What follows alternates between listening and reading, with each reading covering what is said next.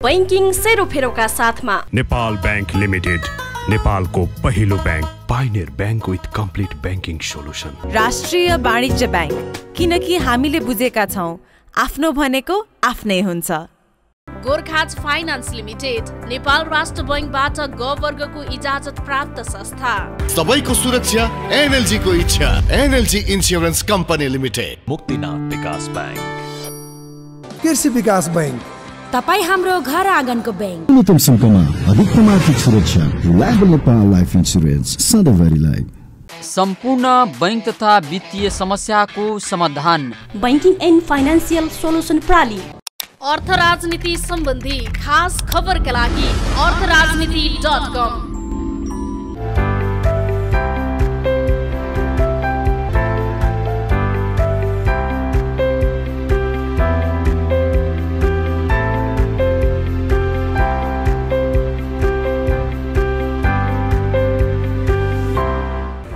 आदरणीय दर्शकवृन्द, नमस्कार। सम्पूर्ण बैंकिङ तथा वित्तीय समस्याको समाधान भन्ने मूल नाराका साथ स्थापित बैंकिङ एन्ड फाइनान्सियल सोलुसन प्रणाली काठमाडौँको प्रस्तुति नेपाली टेलिभिजन क्षेत्रकै एक मात्र विशुद्ध बैंकिङ कार्यक्रम बैंकिङ सेरोफेरोमा यहाँलाई हार्दिक स्वागत गर्न चाहन्छु। म मनोज पौड्याल।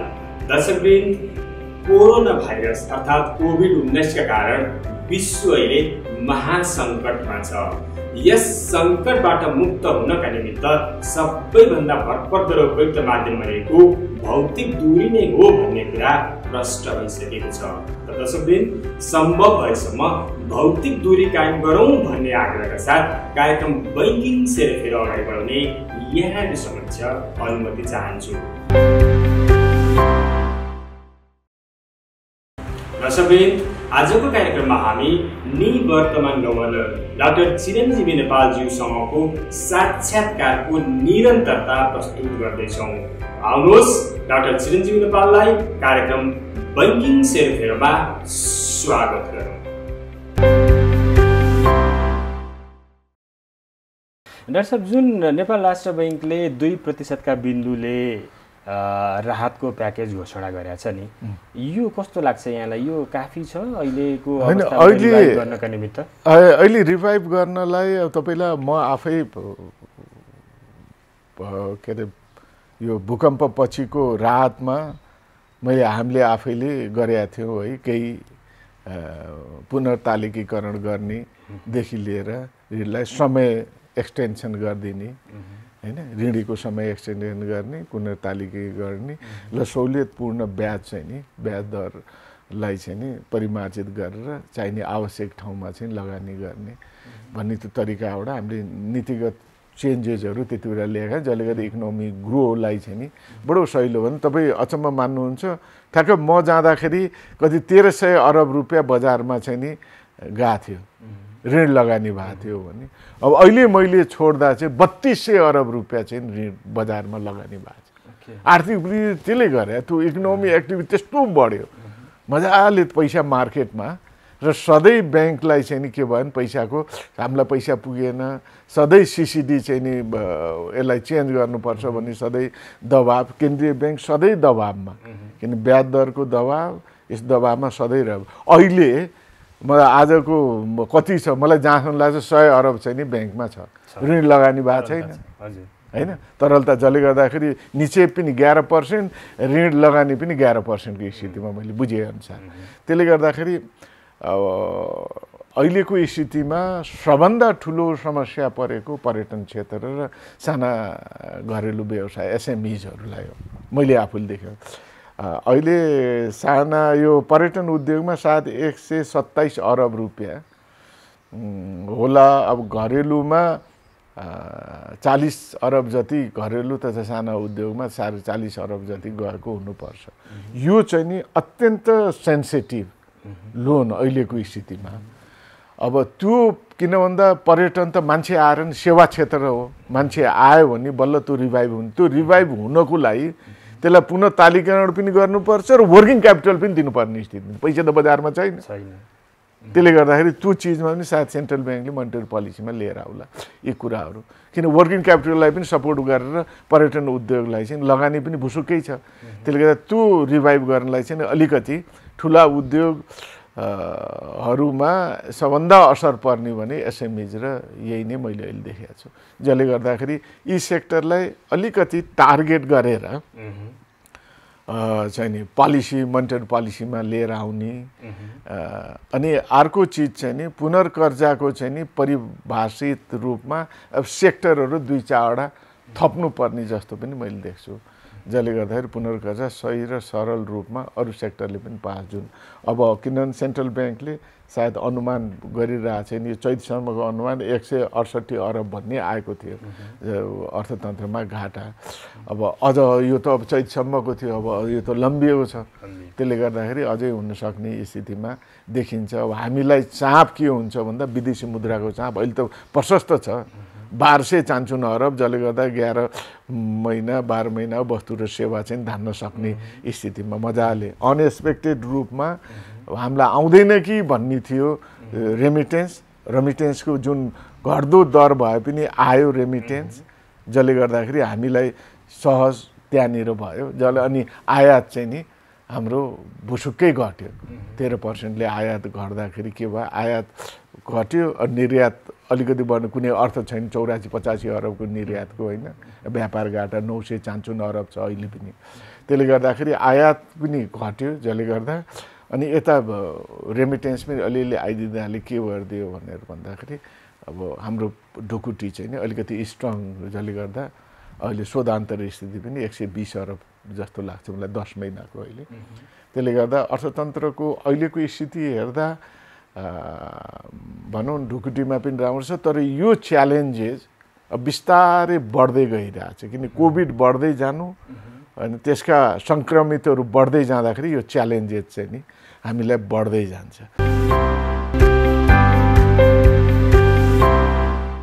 डाक्टर साहब उद्योगी व्यवसायहरूको मेजर 3-4वटा कुरामा उनीहरूको माग रहेको छ एउटा त स्प्रेड दर 3% झार्नु पर्यो अर्को भने हजुरको तरलता चाहिँ अब चाहिँ सामान्य स्थितिमा फ्लो गर्ने व्यवस्था मिलाउनु पर्यो त्यस्तै आवश्यकता अनुसार ऋणको ब्याज मिनाहा र ब्याज तिर्ने अवधि कम्तीमा पनि 6 महिना पर धकेलिनु पर्यो सारिनु पर्यो भन्ने विषयमा उद्योगीहरूले मेजर माग राखेर अगाडि सारिरहेका छन् यो अवस्थामा नेपाल राष्ट्र बैंकले मौद्रिक नीति जारी गर्दै गर्दाखेरि कतिसम्म यो सम्भव छ सम्भव हैन राष्ट्र बैंकले पुनः तालिकरण त गराइरहेछ अनि ब्याज तिर्ने टाइम पनि उले अलि अझै यो त्यसमा पनि यसलाई सबै उद्योग व्यवसायलाई हुँदैन सर्टेन मैले भने न एसएमइज लगायत पर्यटन क्षेत्रका उद्योगहरूलाई चाहिँ नि अलि बढी नै लिभरेज दिनुपर्छ अलि बढी नै लिभरेज दिएर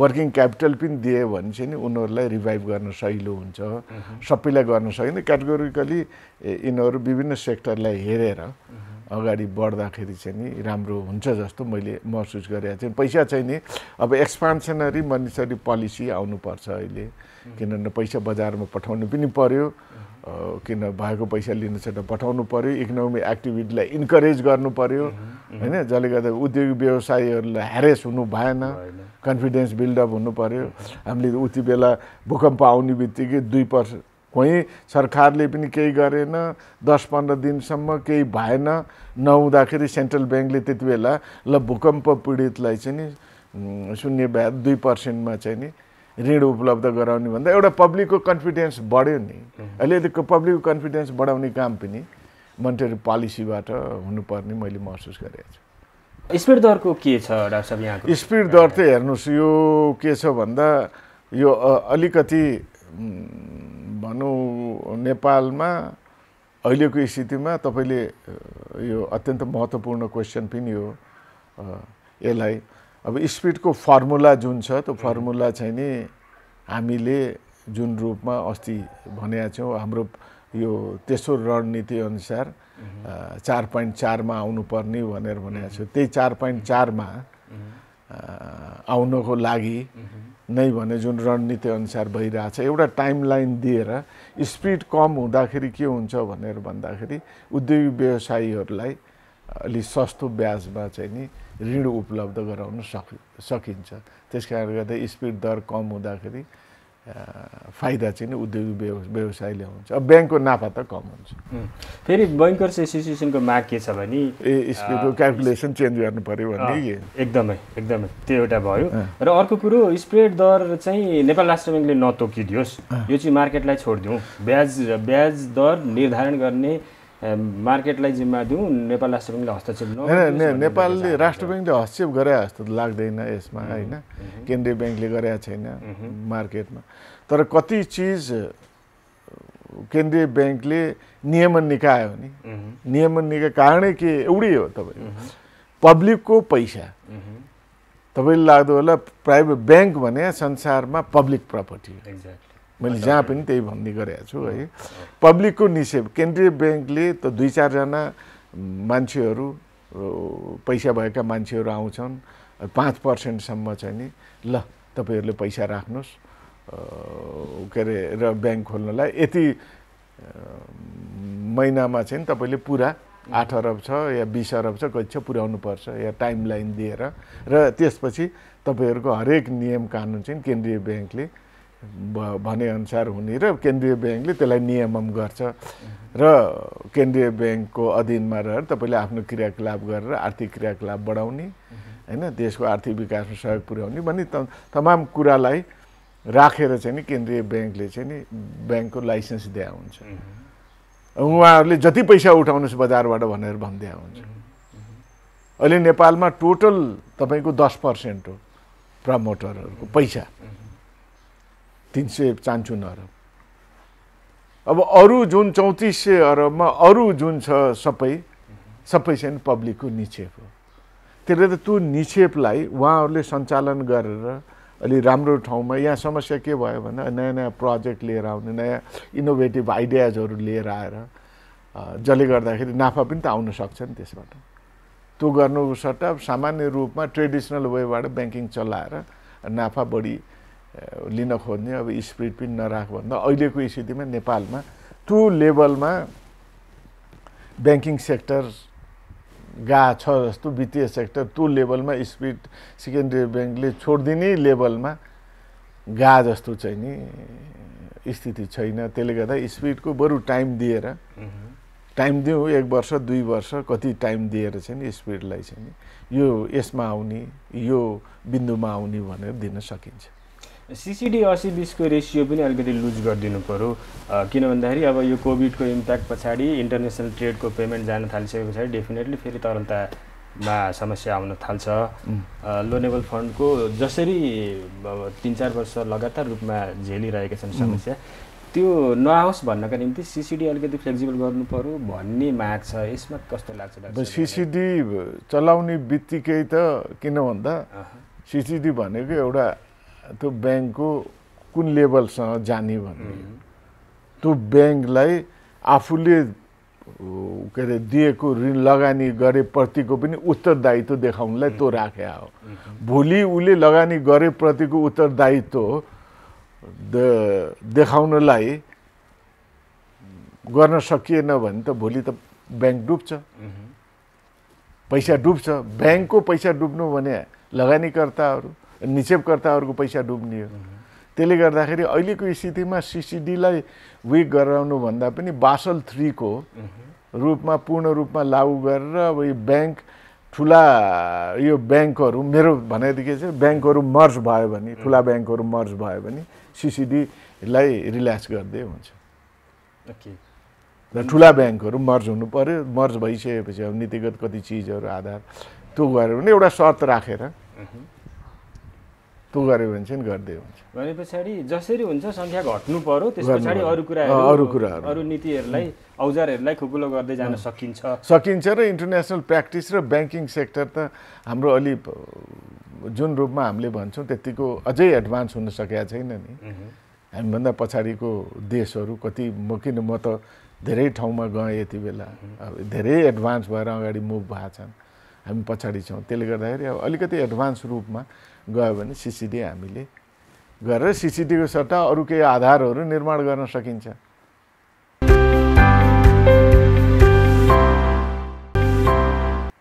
डाक्टर साहब, एउटा बैंकर्सहरूको गुनासो के छ भने डाक्टर नेपालको पालामा नीतिमाथि नीति थोपर्ने मात्रै काम भयो जस्तै पहिला त पुँजीवृद्धि 4 गुणाले आयो त्यो आफैमा एउटा बिग र अहिले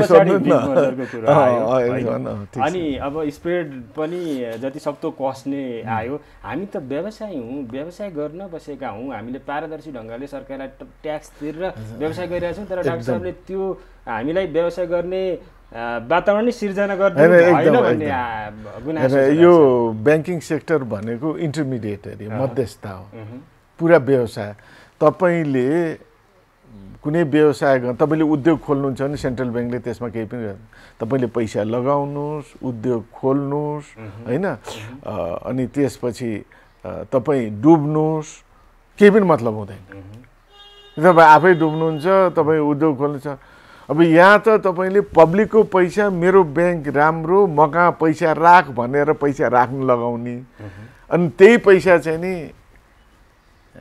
के अरे मनपरी लगानी गर्न त पाइएन अनि डुब्यो भने संसारमा ब्याङ्क तथा वित्तीय संस्था डुब्यो भने चाहे अमेरिका होस् अस्ति 2008 कै देख्नुभयो चाहे स्विडन होस् चाहे इन्डिया होस् अस्ति भर्खरै इन्डियाको कति सय के अरे 1000 करोड राखेर रेस्क्यु गर्यो ब्याङ्कलाई डुब्ने बित्तिकै किन पब्लिकको पैसा त्यसले गर्दाखेरि पब्लिकको पैसालाई एकदमै मतलब यसरी हेरिदिनु भएन कि यो चाहिँ नि विशुद्ध मेरै मात्रै पुँजी हो भन्ने हैन पब्लिक हुन् त्यसले गर्दा केन्द्रीय ब्याङ्क हो संसारभरि जहाँ पनि त्यही हो नीतिमाथि नीति भन्दा पनि हामीले त्यति बेला अनुसरण गरेको आइएमएफ र वर्ल्ड ब्याङ्क हो केन्द्रीय ब्याङ्कले अध्ययन गरेर यतिसम्म हुन्छ अरू देशमा उहाँहरू त अरू देशको पनि देख्नु भएको छ उहाँहरूले त्यही हो कि नेपाललाई मात्रै हेरेर हुँदैन अनडाउटेडली डाक्टर नेपालको कार्यकालमा धेरै नै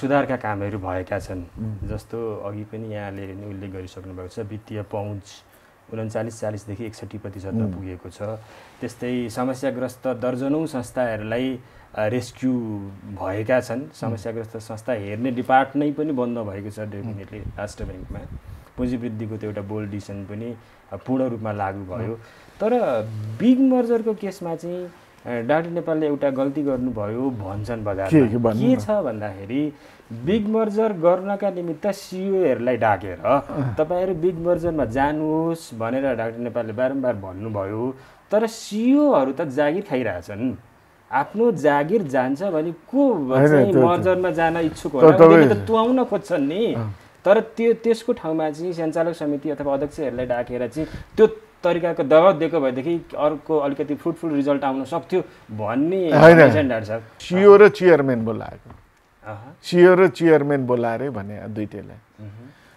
दुईटैलाई भने हो सिइओलाई पनि भने चेयरम्यान तपाईले भनेको सिइओ मैले नै भन्ने यो तपाईले जुन भन्नु भएको छ मैले पनि त्यही भन्ने हो सिइओ भनेको त्यहीको इम्प्लोइ हो उल्टा सक्दो छोड्नु नपरोस् मर्ज गर्न नपरोस् भन्ने हुन्छ हैन त्यसले गर्दा तपाईहरुको अध्यक्ष र तपाईहरु आउनुस् भनेर अध्यक्ष र उलाई दुईटैलाई बोलाएको हो तर बैंक वित्तीय संस्थामा अब 8 अरब गर्दा कति उहाँहरु चल्नु भएको थियो अहिले पनि चल्नु भयो तर अब सेन्ट्रल ब्याङ्कले यो पोलिसी लिएको छ लिएर अगाडि बढ्नु त्यही हो त्यसमा मैले गरेको छैन मैले बोलाएकै उहाँहरूलाई साउजीहरूलाई पनि बोलाएकै हो मैले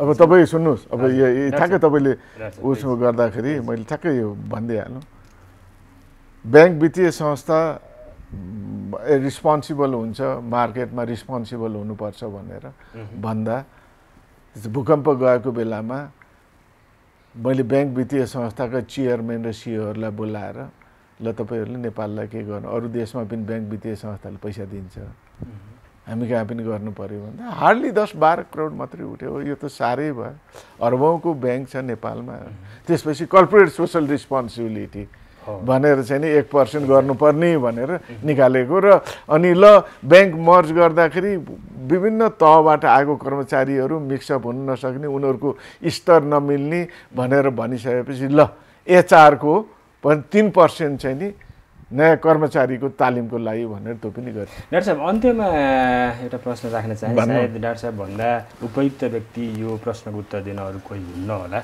हिजो आज नेपाल राष्ट्र बैंकको स्वायत्ततामाथि ठुलो प्रश्नवाचक चिन्ह खडा हुन थालेको छ।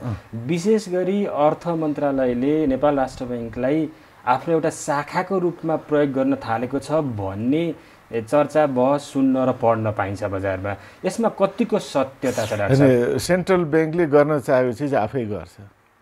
अब सरकार भनेको के हो भन्दा अर्थ मन्त्रालय थ्रु सरकारमा जानु पर्यो, नेपाल सरकारमा जानु पर्यो, मिडिएटर अर्थ मन्त्रालय त्यो थ्रु जाने हो।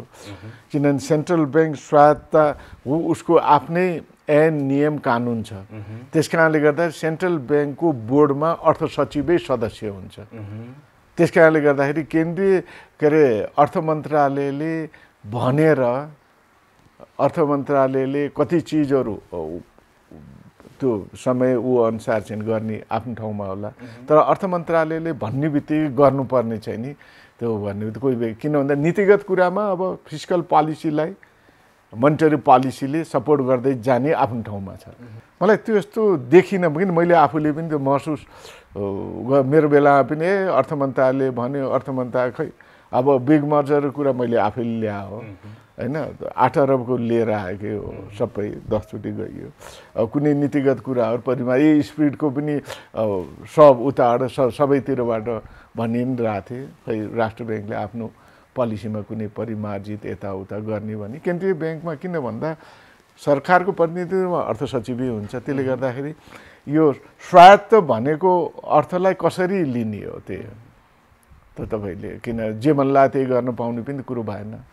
जहाँनिर नीतिगत कुराहरू केन्द्रीय ब्याङ्कले आफ्नो इच्छा र वित्तीय स्थायित्वको लागि गर्छ। किन भन्दा उति बेला मैले भनिनँ 5 वटा अर्थमन्त्री भन्ने मैले बारम्बार भन्ने कारणै त्यही हो नि। कहिले के भन्थे कहिले के भन्थे भनिरहेको हुन्थ्यो केन्द्रीय ब्याङ्कलाई। केन्द्रीय ब्याङ्कले एउटा कानले सुन्थ्यो, अर्को कानले उडाइदिन्थ्यो, भनिरहेको हुन्थ्यो। बाहिर हल्ला पनि गरेर पोलिटिकल मान्छेहरू हल्ला गराइन्छ, मिडियाका मान्छेहरू भनिरहेको हुन्छ, लौ यस्तो गरे उस्तो गरे, यो गरेन गर्यो भन्ने पनि आउँछ, लौ अर्थ मन्त्रालयले भनेको मान्यो भने एकातिर लौ मानेन टेरेन भन्ने आइरहेको हुन्छ त्यस्तो। त्यसले गर्दाखेरि केन्द्रीय ब्याङ्कको गभर्नर र अर्थमन्त्रीको संसारमा कुनै ठाउँमा राम्रो भए जस्तो मैले देखाएको छैन। जहाँ पनि अलिकति भइ नै रह्यो, कति चिज मिल्दैन, कति कुराहरू मिल्दैन। भने पछाडि जस्तो बजारमा हल्ला छ त्यो ढङ्गले हस्तक्षेप भएको छैन, गर्नै सक्दैन नि। उसको आफ्नै छ, केन्द्रीय ब्याङ्कको नीति नियम आफ्नै छ, सबै छ, चाहेर पनि गर्न सक्दैन। चाहन त मान्छेले चाहन्छ होला, गर्नै सक्दैन, कसरी गर्न सक्ने? त्यो गर्नको लागि त उसले आफ्नो चाहेको मान्छे गभर्नर लिएर आएर त्यो गभर्नरले पनि अर्थ मन्त्रालयले भनेको मान्नलाई बोर्डले मान्नु पर्यो, त्यो पनि हुँदैन भनौँ न। त्यसले गर्दाखेरि कस्तो हुन् नेपालमा एउटा आइरहेको हुन्छन्, अब भन्यो यो भएन ऊ भएन आइरहेको हुन्छ, एउटा सर्टेन ग्रुपले उचालिरहेको हुन्छ कुरा। मलाई त्यो मैले आफूले फिल गरिनँ कहिले पनि। म आफ्नो तरिकाले जे मैले पोलिसी लागू गर्न खोजेको थिएँ, कति रोक्न खोजिएको थियो सरकारकोतिरबाट, कति नगर भनिएको थियो, मजाले गर्दै हिँडेर मजाले यति धेरै काम गरियो के गरिनस् भनेर कसैले भने म आफै यो गरिनँ भनेर छैन। अहिले त्यति धेरै काम गरियो बिचको दौडान। डाक्टर साहब, अन्त्यमा दर्शकलाई शुभचिन्तकलाई केही भन्न चाहनुहुन्छ? शुभचिन्तकलाई त मैले के भन्ने र अब अहिलेको परिस्थिति अब कोभिड-19ले गर्दाखेरि अर्थतन्त्र आर्थिक क्रियाकलापहरू शिस्त नै हुँदै गएको छ।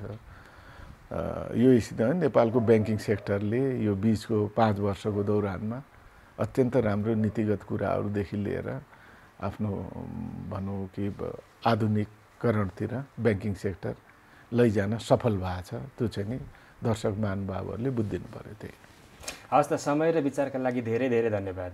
धन्यवाद।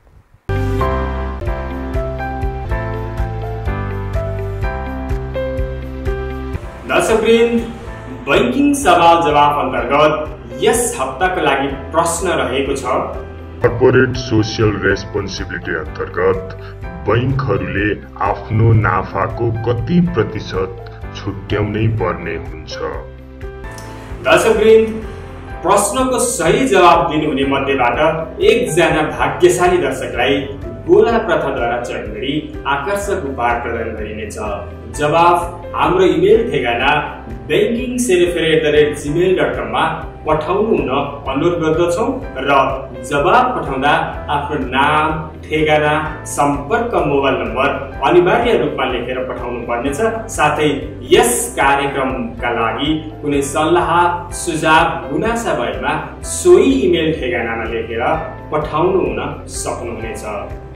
दर्शकवृन्द, बैंकिङ सवाल जवाब स्तम्भ सँगसँगै कार्यक्रम बैंकिङ सेरोफेरोको निर्धारित समय सकिएको छ। पुनः अर्को साता तपाईहरूको र हाम्रो भेटघाट हुने नै छ। तबसम्मको लागि म मनोज पौड्याल लगायत सम्पूर्ण बैंकिङ सेरोफेरोलाई बिदा दिनुहोस्। नमस्ते।